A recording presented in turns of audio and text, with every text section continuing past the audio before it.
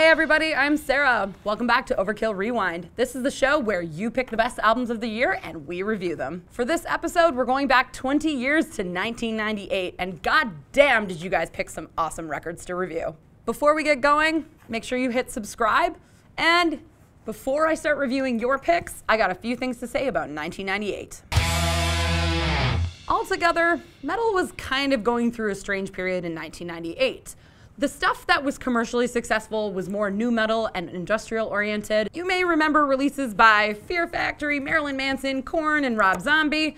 And meanwhile, in the metal underground, bands were becoming more progressive, techy, and just starting to go off on these really wild tangents. As a result of that, the best albums that you guys chose are very diverse, very heavy, and in a lot of ways, skullfuckers. So which version of 1998 metal did you guys vote in?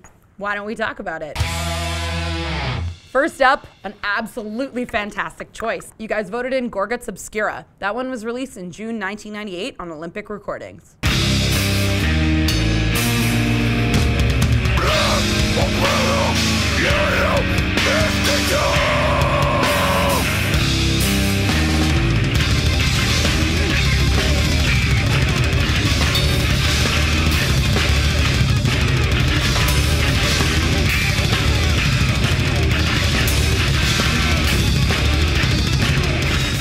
First up, bravo for voting this in.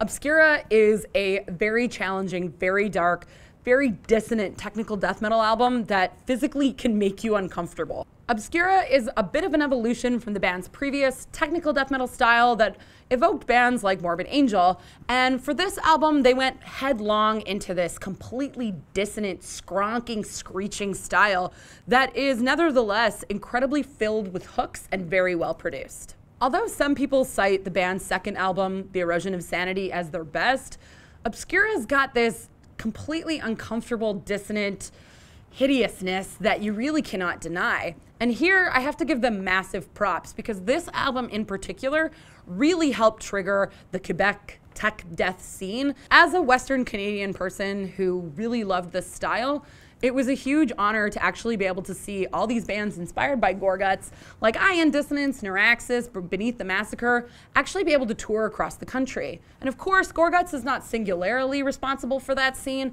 but I do think that they had a massive role in blowing the doors wide open for Quebec tech death. Gorguts, we salute you. For this, you're getting 5 skulls out of 5.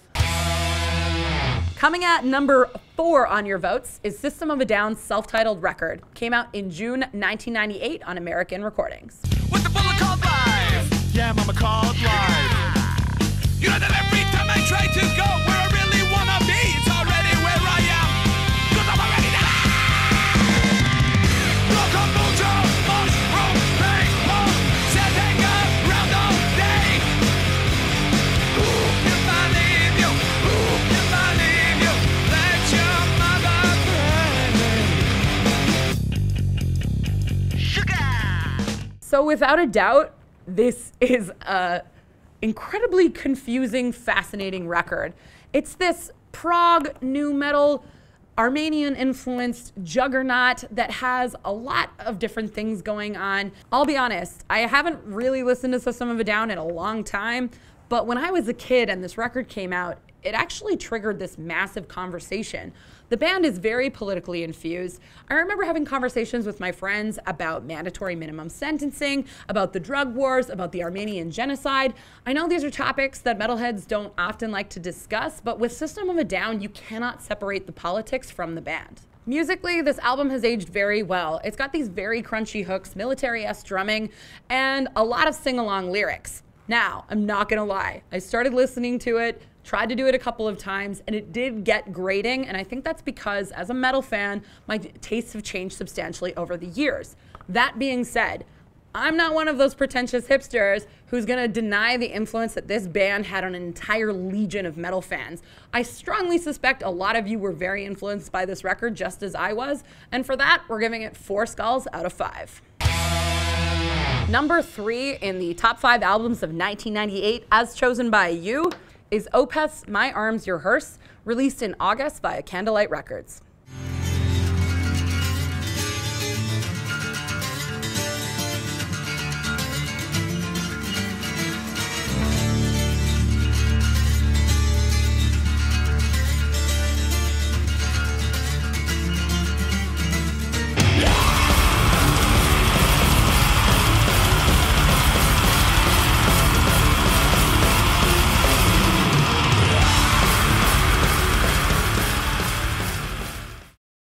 Holy shit, this song rips.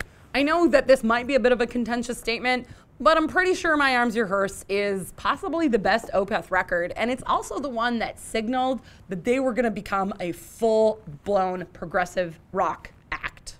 Further evidence of this theory is supported by this fantastic book in my personal collection. It's called Mean Deviation, and it's the history of progressive metal.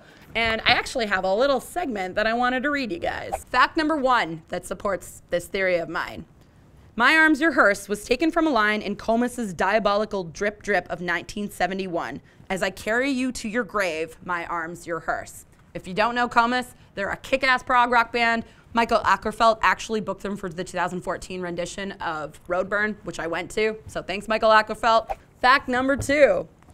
My Arms Your Hearse marked one of Opeth's most significant evolutionary shifts. So what do we mean when we say evolutionary? This was the band's first concept record, and it also had this great expansive style. There was multiple shifts within each song. Michael Ackerfeld would go from these deep death metal growls to a more clean style of singing. There was folk music integrations, and things were seamlessly shifting between death metal, black metal, prog, and folk. And this album it's a masterpiece. I'm so stoked that you guys voted this in. Every album on this list is great, so that's awesome. As you can see, I'm pretty pumped. This is a classic. It's getting 5 skulls out of 5. At number 2, Blind Guardian's Nightfall in Middle-earth, released in April 1998 on Century Media.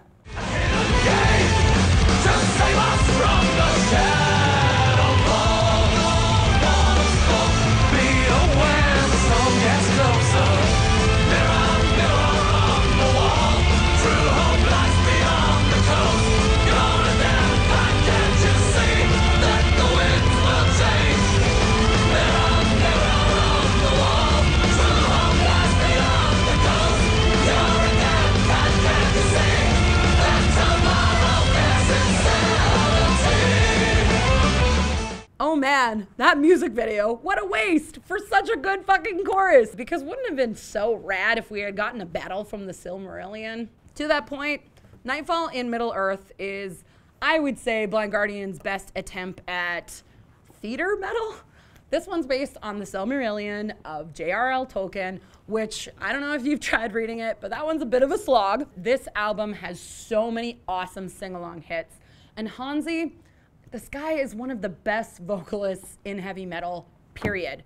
He definitely is evoking Freddie Mercury of Queen. And not only that, but if you've gone to a Blind Guardian show, you know that there's so many hits from this album that are always on the set list, and everyone is screaming along and going berserk. This album is fantastic. It really goes to culminate the epic power metal sound that the Blind Guardian has now relied on for the last 20 years of their career. And not only that, but it kind of shifts away from the speed metal style of their earlier offering. The guitars still retain some of that, but they're still very epic, melodic, and blazing fast. So this album's got a lot going for it. That said, it is not even in the top, well, maybe it's in the top 5 of Blind Guardian albums. But when I say that, it's not really a criticism, because Blind Guardian, honestly, for me, is probably the standard to which most power metal, if not all power metal, should be judged. They are fantastic. They've evolved considerably over their career. And this album, hell, if I made an album like this, I would say it's a fucking masterpiece, and everyone who said it wasn't would be wrong. So, because this album is a little bit too long and there's a little bit too many interludes, but it's still very, very, very good, it gets a 4.5 out of 5. Now for your number 1 by a long shot. Like, I'm saying that this album got almost as many votes as all of the other albums combined. That is Death, The Sound of Perseverance, the legendary metal band's final studio album. It came out in September on Nuclear Blast.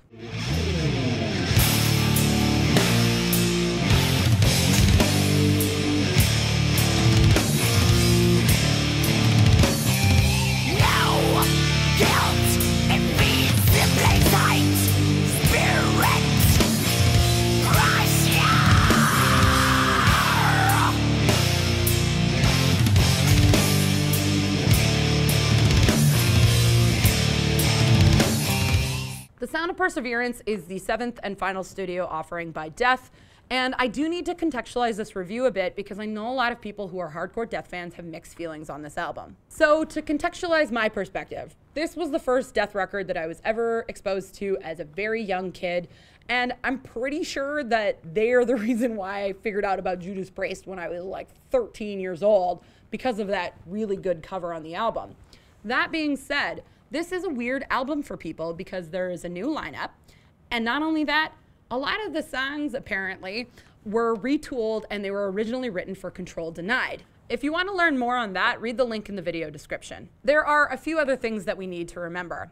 This is Death's most diverse and melodic record, also the final record and the final thing that Death released before Chuck Schuldiner died. It followed 1995's highly celebrated Symbolic. So as you can see, this album has a lot of metaphorical baggage associated with it, and I really think that people have recontextualized what they think about this record in the wake of all that information. Now, we've removed ourselves from all of that, and when we get down to it, there's a reason why you guys voted this in as your #1 of 1998. First, the solos. Chuck was a guitar god, and his soloing all over this album is excellent. New drummer Richard Christie has this great clattering, weirdly abrasive style that really helped him make his mark on the genre despite him being a newcomer. Now, I've seen some really negative reviews of this album from fans, and they all seem to forget to remember that Death became a lot more progressive at the beginning of the 90s, and that the Sound of Perseverance was the culmination of that. Of course, we also have to remember that Control Denied first album and the last thing that Chuck ever recorded came out shortly after this record, so all of these things are very closely tied together. But all of that still resulted in a masterpiece by Death and an album that people are going to remember for a long time.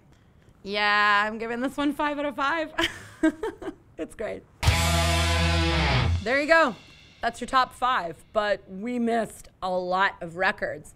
Rounding out your top 10 are Meshuggah, Chaos Sphere, Korn, Follow the Leader, Bruce Dickinson, Chemical Wedding, Fear Factory's Obsolete, and Iced Earth, Something Wicked This Way Comes. Now we're getting to that point where we talk about what I like. And obviously I really like the albums that you all picked, but if I could have thrown a few more choices in there, they would have been the death metal band Incantation with their record Diabolical Conquest. Would have also picked the Chasm, Death Cult for Eternity, The Triumph. And finally, I would have also talked about this little known doom band Pagan Altar that I've definitely not talked your ear off about. But they put out their record, Volume 1, in 1998. That had been recorded in 1982, so finally became available. And that one, masterpiece. So that was 1998. What'd you think? Let us know in the comments, and we'll be back soon with more Overkill Rewind.